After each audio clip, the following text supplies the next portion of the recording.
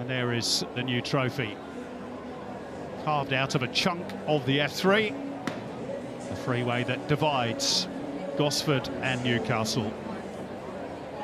Here are the Mariners looking to create an early chance, and it's off the woodwork from Marco Tullio. The Mariners so close to the opening goal in the opening minute of the match.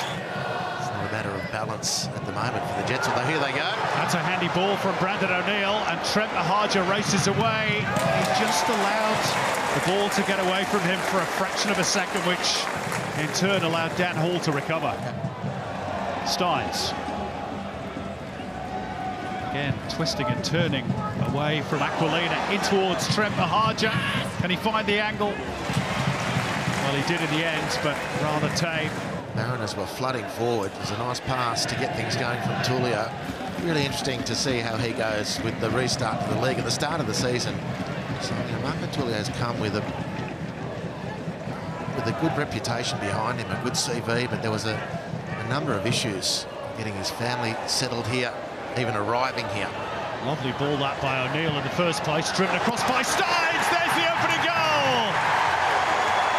Trent Mahaja, who's had 2 sights of the Mariners' goal, converts at the 3rd time of asking and joins that select band of players to have scored for both clubs in the F3 derby.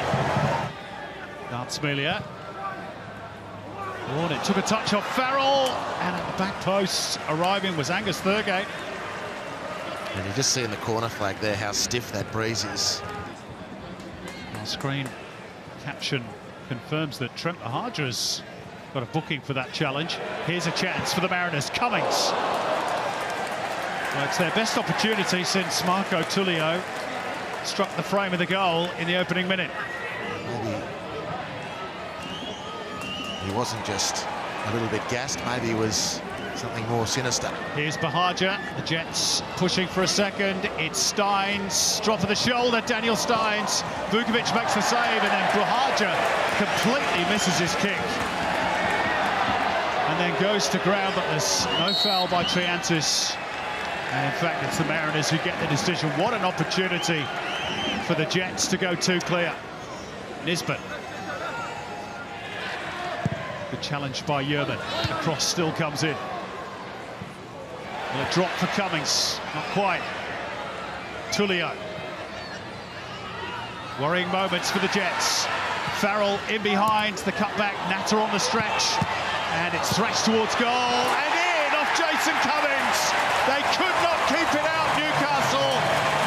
And the cult hero of Gosford, fresh from his World Cup adventures, is on the score sheet, and we're all square. Well, good pressure from the Central Coast. Jets just couldn't get it away. Very clever from Nisbet to let that roll on the Harvey Norman replay. Astute cutback from Farrell. And it coughed and spluttered its way into the Jets' goal. So here's that change for the Central Coast. It is one Socceroo for another. Jason Cummings got his goal. Tap still recovering from his adventures in the Middle East. And here's the loudest cheer of the day, apart from Cummings' goal, for the arrival of Garang Kwol. So Jets corner, it's been a while since they've had one of those. And at the back post is Mikkel Tanza. Easy as you like. Newcastle Jets restore their advantage. It's the first time their Georgian striker has scored in the derby. And just how crucial could that be? Well, the Jets have been on the canvas in this second half. But the Harvey Norman replay will show the combination of the 2 Georgians, Becca to Becca.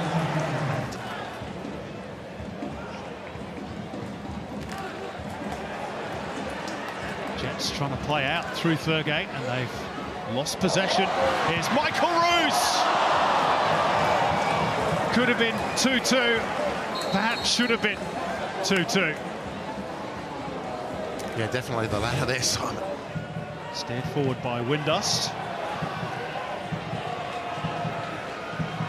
Mariners looking to break forward quickly. Tullio. Aquilina. Nisbet. Trying to pass it in, he's done so! I'm not sure that was his intention, but the Mariners won't care. In off the post. And Ben Abraham has been called across to have another look at this. And that's an intentional handball. And it couldn't be classified as accidental. Yeah, he's almost slapped at it, hasn't he? Michael Roos. And this could well be ruled out. Yeah. Well, the Mariners fans don't like it. But you have to say, on that evidence, they've got it right.